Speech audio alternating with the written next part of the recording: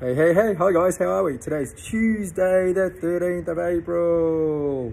Let's learn with Mike. Got my mask on because Queensland is still until the 15th with their masks on. So let's get learning. I had to hire a piece of equipment yesterday and I've just returned. I thought, oh, how cool is this? They've got so many amazing pieces of equipment. So this is a bobcat. So when you need to dig and you need a small area to sort of, move around and get around, these are really small. They're just over a metre or a metre-ish. And they've had the little, the digger, the bucket, and they're really powerful. And sometimes you've got your levers to sort of use them. Sometimes you can hire someone to sort of do it, or you can do it yourself. So there's those there.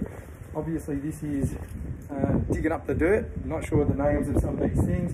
We've got our lawnmowers and things there. Let's go inside. It looks like a lift, and that looks like a concertina.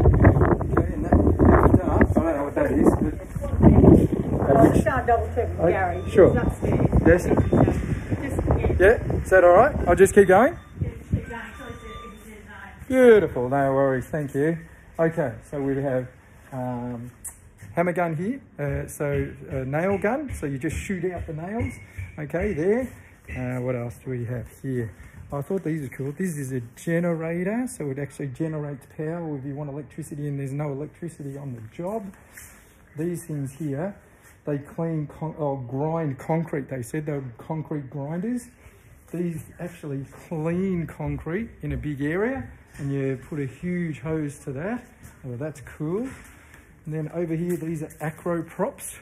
So if, let's say the ceiling's fallen, then you actually prop up the ceiling and put that in. Look at all the different types of ladders. They're huge, aren't they? And they extend. And well, think about Mike's 178 centimeters. So these are going 6, 7, 8, maybe 12 meters. Yeah, they're huge, some huge ones. Scaffolding. So this is called scaffolding. And you put that, and so that way you can sort of paint big buildings. And that's pretty cool.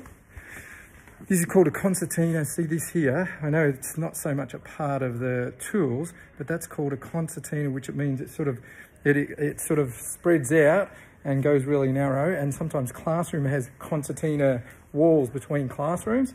So that's a rail, concertina rail. What else do we have here?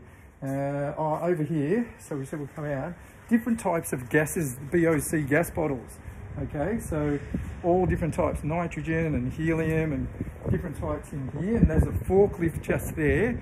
And I think I've mentioned before, remember how I was on that construction site and there was a pallet? So that forklift has two sort of forks at the front of it, okay, that actually go into that, but normally they're wood, but this is a steel paint pallet with the gas bottles, and it can lift that up and down. So that's your little forklift there, and you can get a forklift license and work, as a forklift driver. You have these concrete mixers, so you put in sand and mortar, and it mixes up a blend of concrete for putting in between bricks and stuff. I'm not sure what that is, but so many great things to learn. But Mike's not a superstar when it comes to tools, but good fun, and to hire, sometimes it's cheaper to hire if you don't use tools too much, all these different types.